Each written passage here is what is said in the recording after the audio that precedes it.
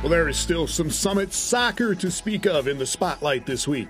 Denver wins its league record 7th tournament championship in men's soccer, and the Pios do it with some drama in the tournament, winning both matches against Kansas City and Oral Roberts on penalty kicks. Lucas Russo, one of the Denver heroes, in the semis against Kansas City.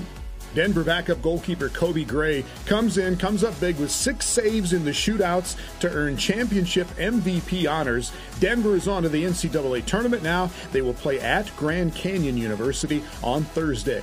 And 1 week left in the regular season in Summit League Volleyball. Omaha with a big road win at South Dakota on Sunday. The Mavs clinch at least a share of their first league title, and they can win it outright with another win at Oral Roberts or Kansas City this weekend.